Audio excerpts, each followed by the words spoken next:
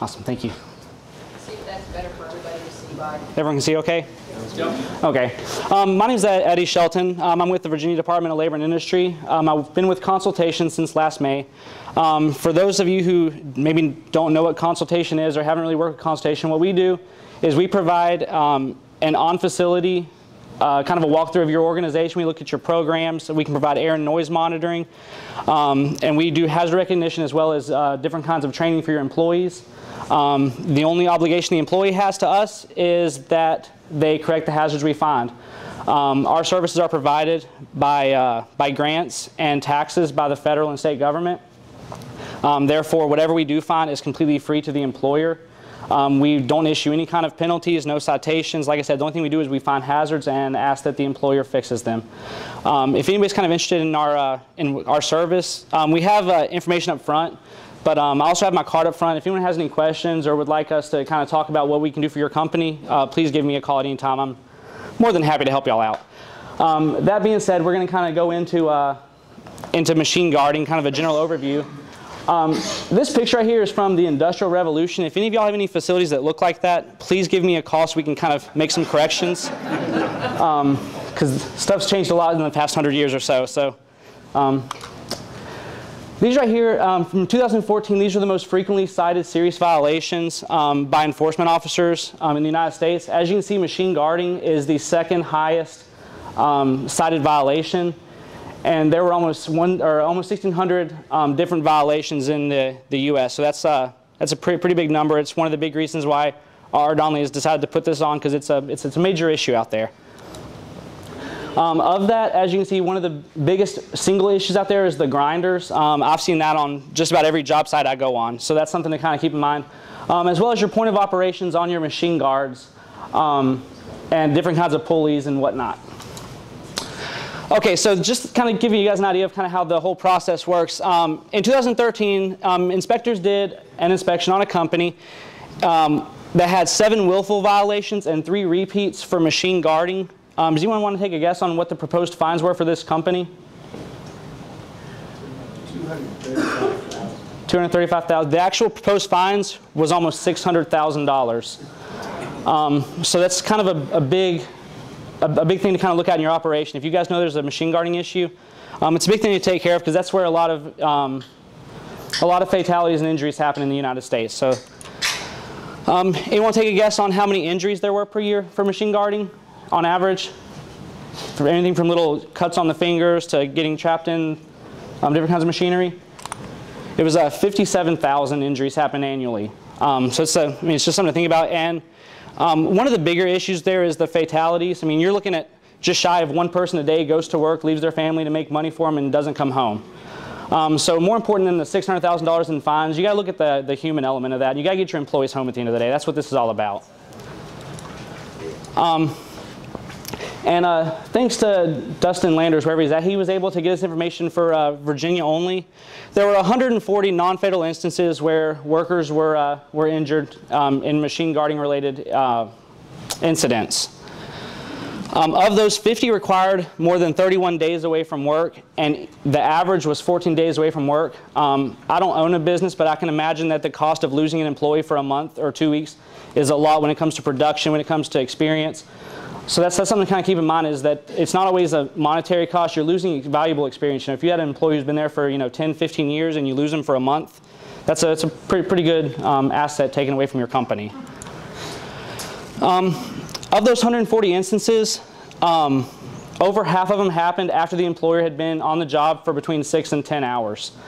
So kind of want to keep an eye on making sure your employees come to work, and that they don't kind of lose sight of what they're doing and take things for granted. You want to make sure that they stay engaged in their operation and kind of understand that it's just as important an hour 10 as it was the first 30 minutes of their shift. And so looking at all these costs, after the cost of insurance, including your workers' compensation, retraining an employee, potentially having to rehire them, facing potential citations from the Virginia Department of Labor or OSHA, whichever it may be, it becomes more cost efficient just to guard the machinery properly. It's so much cheaper to guard it than to pay out workers' comp and citations and retraining, reemployment. So just kind of do it right the first time, and make it a lot easier for you and your company and the employee themselves. Machine guarding accidents typically happen at the point of operation, and then any part of the machine that moves, which could be, belts, pulleys, chains, sprockets, that kind of stuff. And then in-running nip points. I'll kind of show what that is if you guys don't have an idea. I have a slide later on that I can point it out a little better than explain it. The overall goal of machine guarding is to prevent contact with the worker's body from any hazardous moving part. That's not necessarily like the grinding wheel, for instance. That's if the grinding wheels were to explode because it's running at too high of an RPM. You want to protect the worker also from the shrapnel that can be created from an explosion of a wheel or something like that. So it's not just the part itself. It also ensures that no objects can fall into the moving parts. Same thing as a grinder. You don't want a piece being able to fall into there and get shot back out at the employee. And they should allow the employees to be able to do their jobs efficiently and quickly. It shouldn't really take away from the production of the company itself. So as you saw earlier, the grinders one of the big issues with grinders were the tongue guards and the bench rests. And right there, the adjustable tongue guard, as you can see, I don't have a pointer, should never be less than 1/4 inch. That's something I see a lot in my inspections.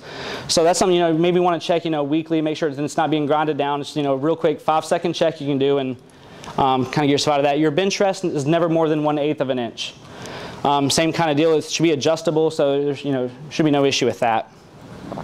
Also, one of the issues we see is that the wheel speed of the actual grinding wheel, you need to make sure that they're rated properly. If the grinder itself is going to spin that wheel at 8,000 RPM, but your wheel is only rated for 6,000, you're going to have an issue there because you're spinning the wheel faster than what it was designed to do, and that creates a hazard to the employee. So here's a situation that happened. There was a worker who was working at a foundry in Milwaukee. Push the wrong button. Disregard. On the grinding wheel, the grinder exploded, and it shot out fragments that hit the employee, and basically it struck the employee. What eventually caused the incident was that, like I said earlier, the wheel that was mounted onto the grinder was actually spinning at a faster rate than what it was designed to do, and it actually exploded and ended up killing that worker. That's eventually someone going to work, trying to supply money for their family, make a good living for themselves, who didn't come home at the end of the day because someone installed the wrong grinder. So that can kind of be fixed with proper guarding and ensuring proper placement of the material. So there are different types of guarding.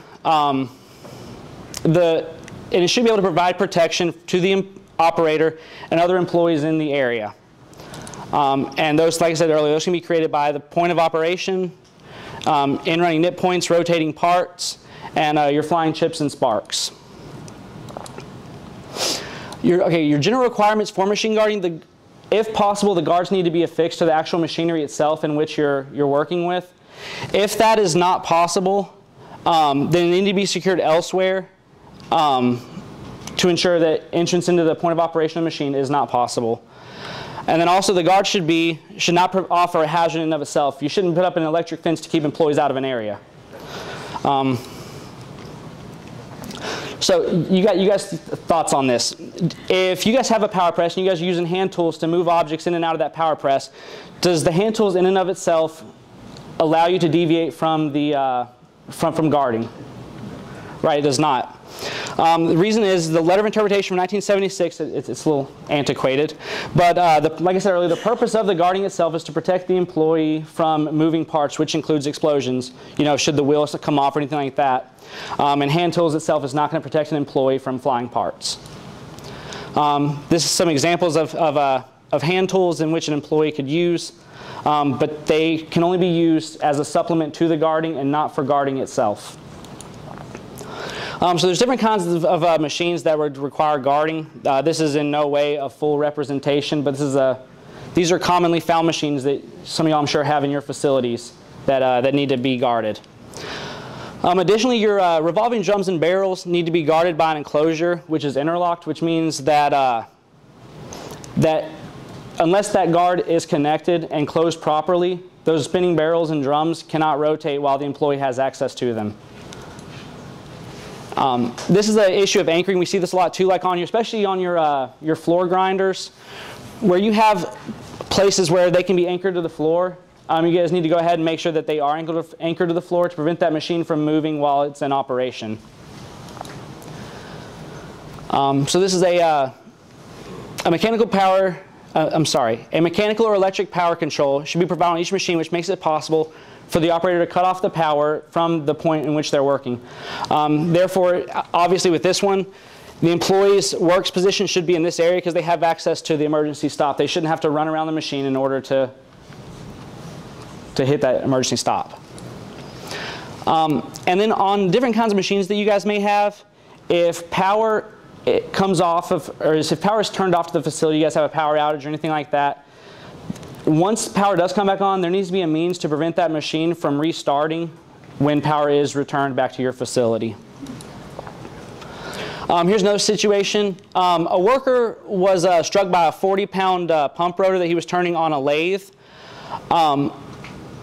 It came out, it was basically what happened was they had a plexiglass window that was the guard. That guard wasn't enough to contain the 40-pound piece that was turning on the lathe. It ended up struck the worker and killed him. So that's something to look at too. And one of the big things that you kind of need to look at with that kind of stuff is to make sure that, which is on here later on, but the guards that you guys have in place, if you guys have fabricated them or bought them from a different supplier, the guards that you guys have should be of the same or better capability as what they were manufactured in. A plexiglass is nice, it allows you to be able to see into the operation. However, if it's not going to be able to stop whatever projectile is in there or the machine, then the guard does absolutely no good to the operator themselves, and you're putting them in the same position as not having a guard at all. So in this one, a bell casting on a lathe came loose. It struck the worker and ended up killing them. As I said, they were using the plexiglass viewing window, and that once again wasn't enough to stop the projectile, and that worker was subsequently killed. What they found out was to obviously ensure that the parts being machined are appropriate size and rotational speed for what's being machined, what you're operating on. And then to make sure that the vision panels are strong enough to contain the ejected parts. And as I said, you need to make sure that any replacement parts, they meet or exceed the manufacturer's original design. So we're going to compacting and baling equipment. The hazards involved with this is that workers can be crushed by the ram motion. And that typically comes from a guard being bypassed or lockout tagout procedures not being followed. I've actually seen this in my area where a worker was actually working in one of these kind of things. And they had lockout tagout procedures that weren't followed. Someone came by, turned on the thing, and the worker was subsequently crushed. They actually had a wife and 2 kids and a baby on the way. So it hits home, And then also the balers may not have appropriate interlock guarding to ensure that the enclosed chamber or point of operation are completely closed. An issue with this, there was a 16-year-old working in a supermarket. He was operating a baler. He basically overrode some of the interlocks and was killed. He was actually found by an exterminator who went down in the basement to exterminate. And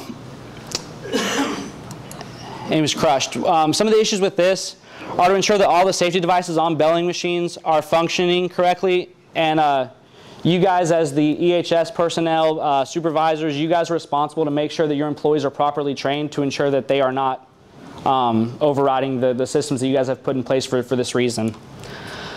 As I said, ensure that everyone, including especially the employees, understand the importance of why the machine has safety features. There's always a reason for that. With this one, it was a 16-year-old operating the baling equipment. That involves the child labor laws where individuals doing that have to be of age 18.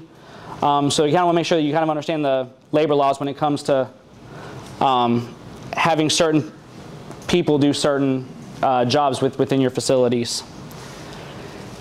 And you should always have a safety program that includes the training and safe operation of all your equipment to ensure that everyone understands the safety overrides you guys have in place, the safety procedures, the guarding, and so everyone understands why it's there. So for drill presses, the drill and the chuck itself should be protected from swarf, which is when you're drilling into metal or wood, the part pieces that come up from that. That's what swarf is. When I first started, I had to look it up because I didn't know what it was. And then at this point, because the up and down motion, it becomes a little more difficult. However, they make telescoping shielding that can be used to cover this. It's something you have to look at your own personal drill presses along with different guarding and figure out what works best for your facility. These right here are some pictures of some examples of how you would look at guarding drill presses. So we're going to presses and iron workers. The barrier guards within the iron workers and presses, they have to be to the point where it does not allow hands or fingers into the point of operation by reaching through, over, under, or around the guard itself. They need to prevent the worker from being able to access that point of operation.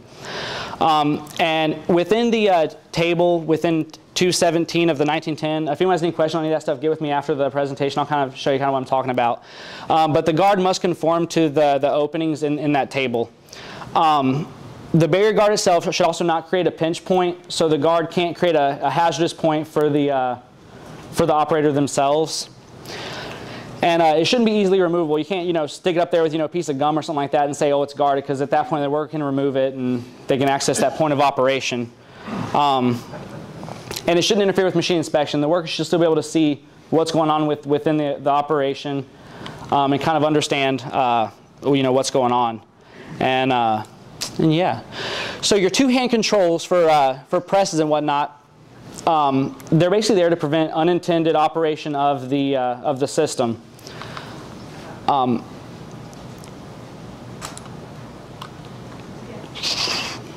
then anytime you're going to have a steel press or anything like that, using more than one operator, you need to have the two-hand controls for both operators, which prevents one employee from being able to operate, from getting in that point of operation while the other one has actuated the machine. So the attachments for the this looks like an example of maybe some of the pullback type of devices, but it should be adjusted to prevent the operator from reaching into the point of operation or to withdraw an operator's hand from the point of operation before the die is closed. So basically what you want to do is, as the die is coming down, there's a connection that pulls your hands back as the die is coming down to keep your hands out of that point of operation. We'll cover that a little more in detail here in just a few minutes. And as I said before, if you're having two operators, you need to have a separate pull-out device for each individual operator working on that particular machine. And then each device must be inspected and checked at the start of each shift. Reason being, if I have a machine and then I follow behind a person who's 6'6", obviously I'm going to be able to reach into the point of operation and the pullback feature won't work. So you make sure that it's inspected for each operator at the beginning of each shift. And then obviously keep inspection and maintenance records, and as the employer, would be your responsibility to make the periodic and regular safety inspections on that machinery. Your point of operation guards shall prevent the entry of hands and fingers into the point of operation by reaching over, through, or under the guard, and as well as must conform to the maximum permissible openings of table 010, which again is in the 1910. And if anyone has any question on that, again, see me after my little spiel, and I'll kind of help cover that for you. This is what I was talking about the pullback. What this does is, as the die comes down, it looks like this may not have been adjusted properly. It looks like the hand's a little too far in there, but as this goes down, it'll actually pull his hands out of the way, so that if worn and adjusted properly, it'll prevent his hands from being in the point of operation while the die is closed. These are kind of some examples of possible pullback features that you may see or may look into or may even have in your operation. Presence sensing devices are good. However, they cannot be used on machines with a full revolution clutch. I don't know how familiar you are with full revolution clutches, but on some items, once they're actuated, there's no stopping it. Therefore, if you have that on a presence sensing device, if this is full revolution, as it's coming down, if you break that, if you can't stop it, then the presence sensing device does absolutely no good. So if you have a machine with a full revolution, a presence sensing device does you no good. And they can't be used as a tripping means to initiate any kind of slide motion. This is an example of why you can't use presence sensing devices on full revolution clutches, because they don't work. Going back into hand feeding tools we talked about a little bit earlier, they're intended for handling the equipment. They're not intended to be a guard. As I said earlier, you can't use them in lieu of a guard. They can be used as a supplement to guarding. Some different examples of hand tools that you may see in your operation. If you have any of the foot actuated pedals, they need to be covered by the U-shaped metal guard and fastened to the floor. One thing I've seen a lot with these is people will take these, and not necessarily the employer will be the employee, who has a faster way of doing something.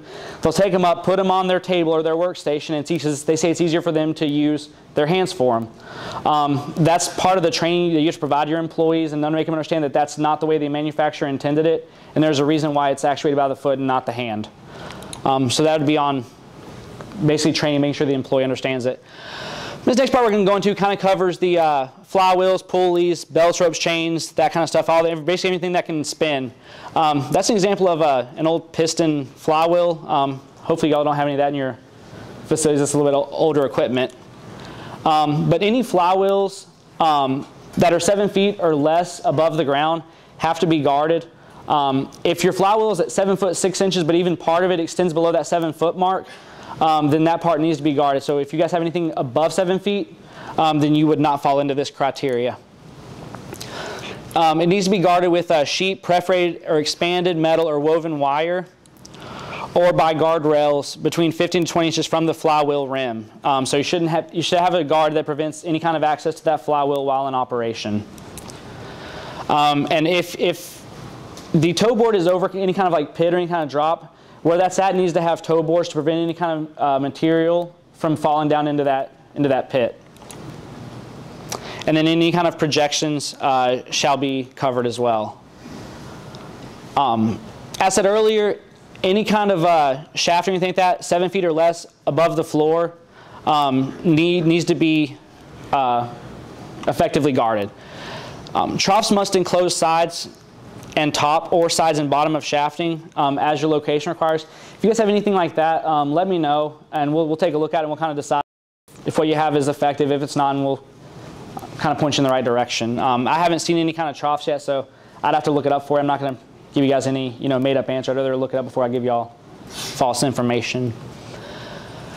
Same with pulleys. If any parts of them are 7 feet or less from the floor, they once again need to be guarded. 7 foot's kind of your key distance to kind of remember when it comes to guarding. They looked at it and said basically anything 7 feet or below is accessible to an employee. So that's kind of where they got that number from. And then pulley serving as a balance wheel, such as like punch presses, where the point of contact between the belt and pulley is more than 6 feet 6 inches from the floor platform, may be guarded with a disc covering the spokes. I haven't seen this issue.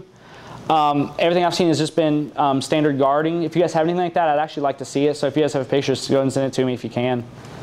I'll take any information. So this right here is where I was talking about earlier, where I can give you kind of an example of a pinch point. What it would be is if this machinery is running this direction, right here where this runs in, this right here is where your nip point would be, and that would be the part that has to be guarded. If anyone had any questions on that kind of issue. This is something right here where a guide must be placed in the area if the pulley itself has the ability to come out. What that's basically saying is that if the belt width is 2 inches and your distance is more than that, such as, for this example, 3 inches, you need to have a guide there to prevent that one of the belts from being able to come off of that pulley. This is kind of what's covering the 7 foot mark. You can see right here at 7 feet, there's part of a pulley system. That would have to be effectively covered. Anything above that is considered good to go. You don't have to provide any guarding for that. If you wanted to, there's nothing wrong with that. We kind of push a best practice mentality. If you can make something better than it is, why not do it? So your gears, sprockets, and chains should be guarded by any of the following methods: by providing it with a complete enclosure, or by a standard guard, as in paragraph O, which is, like I said, it's in the 1910. If you have any questions, get with me. Anything at least 7 feet high, extending 6 inches above the mesh point of the gears. And then all guards should be rigidly braced every 3 feet or a fractional part of their height to some fixed point or machinery or building structure. If you can, it's probably best practice to be able to get the guard directly on the machine itself. Most manufacturers They may not sell the guard with the machine itself, but they have points to where that you should be able to mount or fasten one of your guards effectively to it. And then again, where guard is exposed to contact with any moving equipment, additional strength may be necessary. I haven't seen it to where moving machinery comes into contact with anything else. But if you guys have that in your facility, that may be something to look at, where a standard guard may not be enough. You may need to brace that for the repetitive contact.